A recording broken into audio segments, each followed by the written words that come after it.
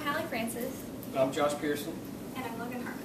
And we're here today to tell you about our company called Vox. But before we get there, I want to tell you about Jack.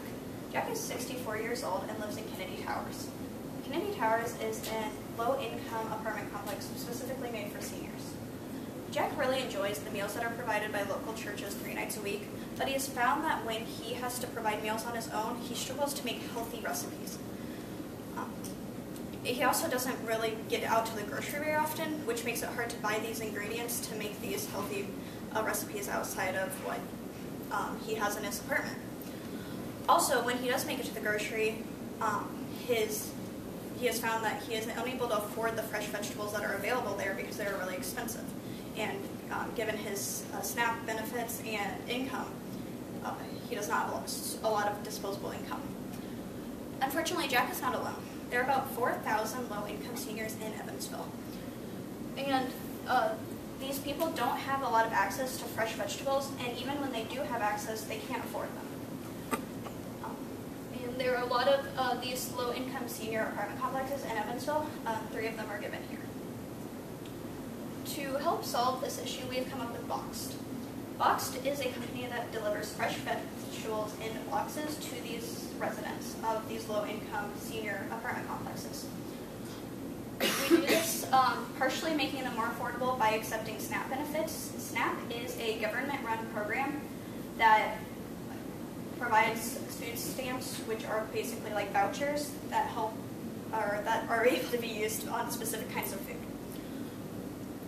We also would be including recipe boxes to help these people learn how to incorporate these vegetables into really great recipes and meals that can help improve their health. Because as I failed to mention before, seniors that are low income have some of the poorest health of all populations. So it's really important that they learn how to cook these healthy recipes. And unfortunately, recipe books are really expensive, and seniors that are low income often don't have access to internet, and even if they do, they don't really know how to use it the way that the younger generations do. So, kind of to give an example, say Jack was part of our box program.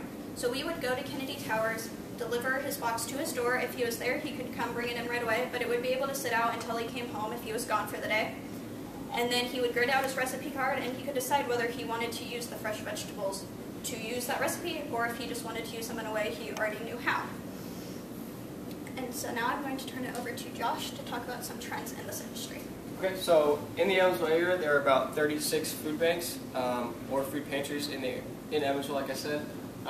These are mostly run by churches, and they focus on non-perishable canned goods, things that they can stack on shelves that if they had to sit for a while, they're going to be okay for human consumption afterwards.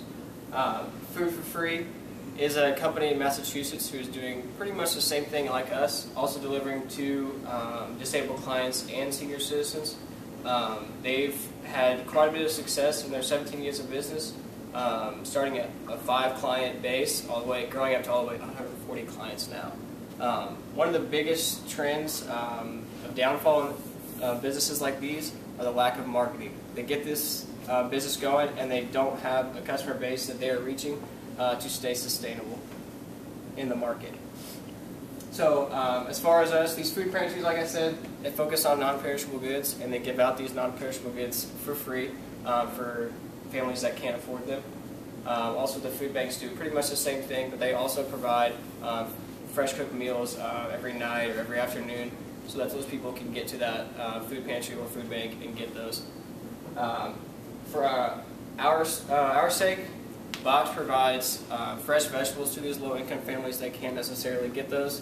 In our case, we're focusing, like I said, on the senior citizen disabled homes, delivering to them so they are able to get nutritional meals, whether they're making them for themselves, like Logan said, or they're just eating them how they come. So for our value proposition, for senior citizens that live in these homes that can't get to the grocery store to get their groceries or those fresh vegetables, Box is going to deliver those to their doorstep to allow them to make their own food or have that supply so that they don't have to use their income that is not always there for them to use. So now I'm going to turn it over to Hallie. She's going to talk about our business model. So like Josh said, one of the biggest issues with Food for Free is people don't know about it. So one thing that we're going to really push on is social media. Now, yeah, like Logan said, seniors do not have access to social media because they don't know how to use the internet. But, I mean, all of you have had grandparents or an elderly cousin that you've had a part and taken care of. Like, you might take them food or something like that. So if we can just push this on Facebook and Instagram and Twitter's outlets like that, then someone's going to see it and think, wow, Grandma could really use this. Or maybe that's how Jack found out about it. His daughter went on Facebook and saw a box and thought, my dad could really use this. So, so our key partners are going to be Scott Anderson, who has started a hydroponic garden in downtown Evansville. It's in an old parking garage. So we're essentially going to help pay for seeds to grow vegetables from him, and then he'll grow them for us, and then we'll go harvest them and distribute them to our seniors. St. Vincent has actually given a $125,000 grant to a program somewhat similar to ours, so we're going to go after them to get grant money. And then Cisco Corporation is a local company who does packaging, so that's where we're going to get our refrigeration boxes from.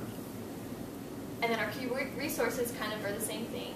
So, like I said with Scott Anderson, we're going to use the hydroponic gardens so that we don't have to pay Walmart or Sam's Club a ton of money for these vegetables. They're local. We know there's not a lot of chemicals in them, and we know that they're safe. Like, you know, you could eat a chemical that could alter your medication, like a lot of seniors are on. So we will need a vehicle, obviously, to transport these boxes to and from these people. So with that grant money that we're hoping to get from St. Vincent, we would buy like a Ford Transit van and throw the boxes in there and just take them around to the low-income high-rises. And then our building, we're hoping to use a portion of St. Vincent or use some of our grant money to lease the building. And then our packaging is, of course, going to come from Cisco Corporation, and we're hoping to create a partnership with them by offering to use their logo on our boxes. So, Boxed is a company that is striving to help improve the health of seniors by providing them with fresh vegetables. This could really help the 4,000 seniors, including Jack, who I mentioned at the beginning, to help them have better lives. So, thank you.